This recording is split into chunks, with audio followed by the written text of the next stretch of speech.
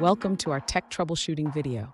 Today we're addressing a frustrating issue that many developers encounter while building applications.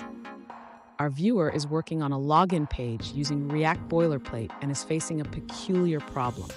The login page flashes briefly upon page reload, even when the user is already logged in. Let's dive into the details of this challenge and explore potential solutions together.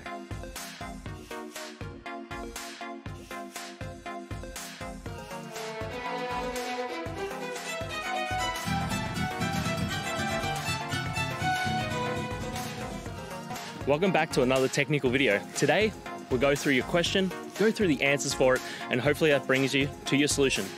Guys, remember to stay just a little bit crazy to get to that solution just like me. And let's get started.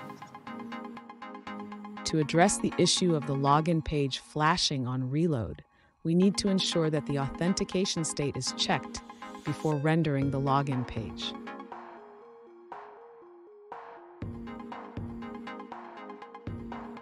In your asyncinjectors.js file, update the redirect to login function to check for a valid token and its expiration. This will prevent the login page from rendering if the user is already authenticated.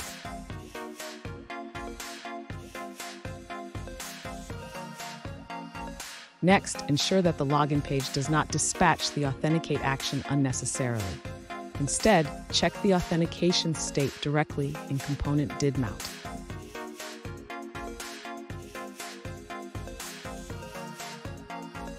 Finally, make sure to handle the logout functionality correctly.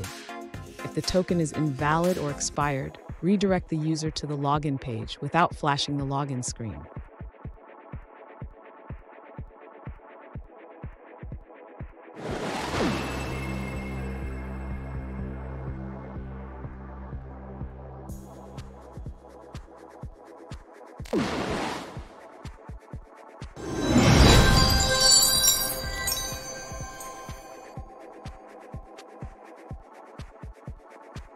Let's now look at a user-suggested answer.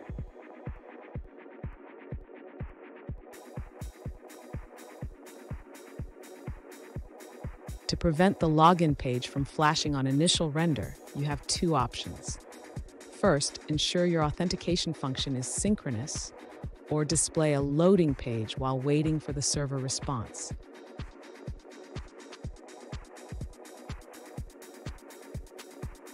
Check if the token is present and valid on the client side.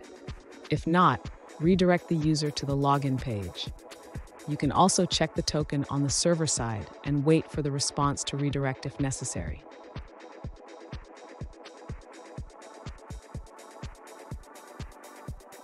To check the token client side, access local storage. If the token is missing, redirect to the login page. If using a short-lived token, also verify its expiration date.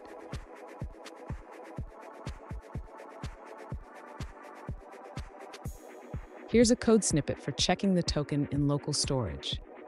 If the token is invalid or expired, redirect to the login page.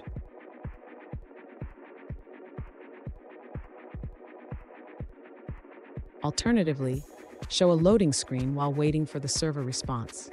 Adding CSS transitions can help avoid the flash effect.